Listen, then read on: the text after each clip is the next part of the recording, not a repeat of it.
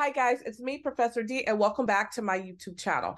On this video, I'm going to continue the series on cyanotic congenital disorders, and this one is Tricuspid Atresia. Before we get started, guys, please like this video so you don't forget to do so. Do it now. Like this video because you're going to love it. Subscribe to this channel if you haven't done so already, and please help support me and support my channel. So you can support it by sharing my content with a classmate, a nursing instructor on your social media platform, and engaging with me in the comments. In the comment section, let me know what you think about this video. Let me know if you'd like me to make a different video, cover something else. And don't forget, I have audio lessons available for you on my website, nexusnursinginstitute.com. So with that being said, let's get started. Again, this is Tricuspid Atresia. And this is what's going on. I want you to notice, look at where the circle is.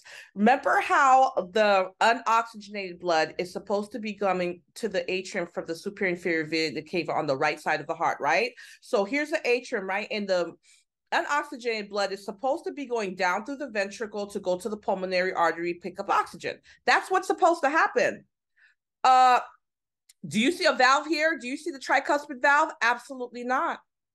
There is no entrance for that unoxygenated blood to go into the ventricle. So what's happening? Oh, I'm getting ahead of myself. I'm going over the pathology. I didn't even cover the description. But very quickly, what you're going to see happening is that the oxygenated blood and the unoxygenated blood are completely mixing. And that's why this is a cyanotic disorder. One of the things you expect to see happening is that patient turning blue. So let's look at the description. So the description, look what it says. The tricuspid valve fails to develop. Remember, that tricuspid valve, that is where the unoxygenated blood enters from that right atrium to go into the ventricle. It fails to develop. Consequently, there is no communication from the right atrium to the right ventricle. And I keep saying this to you guys because sometimes you forget. Remember, in nursing, in the medical field, your right is the patient's left and vice versa. So when we say right, we're talking about this side of the heart. And when we say left, we're talking about this side of the heart, okay?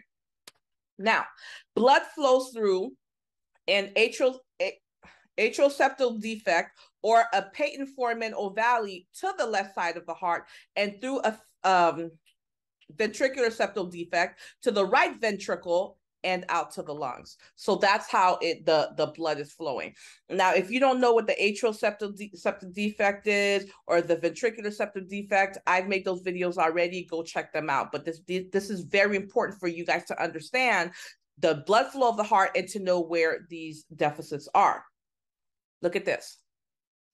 Because of what's happening, there is complete mixing of unoxygenated and oxygenated blood in the left side of the heart, which results in systemic desaturation and varying amounts of pulmonary obstruction, which causes decreased pulmonary blood flow. Hence why you see that patient turning blue. This is why it's a cyanotic disorder, decreased oxygen.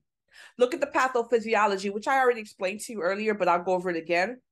So at birth, the presence of a patent foramen ovale or other atrial septal opening, that's required to allow blood to flow across the septum into the left ventricle. Because remember, there is no tricuspid valve. All right.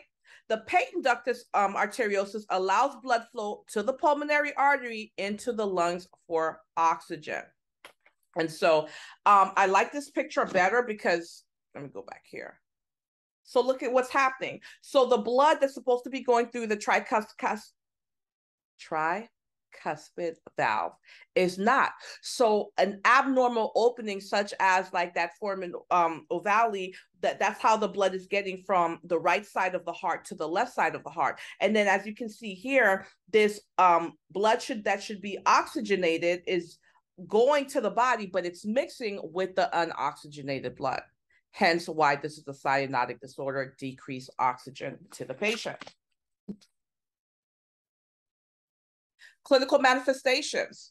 Cyanosis. Remember, this is a cyanotic disorder. Cyanosis is usually seen in the newborn period, and it makes sense. There may be tachycardia and dyspnea. Let's talk about this. Why tachycardia? Well, obviously, that patient is not getting enough oxygen. That's why they're turning blue. The heart's going to try to compensate, so the heart rate's going to go up, trying to push oxygenated blood to the body. But unfortunately, that blood is mixed with what? Unoxygenated blood. So, of course, that patient's also going to have difficulty breathing. Older children have signs of chronic hypoxia. So they've been living with this, with clubbing. You'll see clubbing of the fingers. Therapeutic management.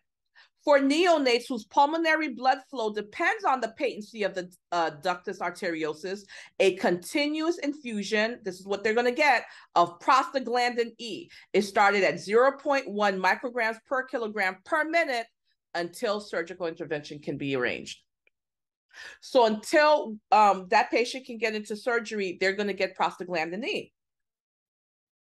Surgical treatment, let's talk about the modified Fontan procedure. Systemic venous return is directed to the lungs without a ventricular pump through surgical connections between the right atrium and the pulmonary artery.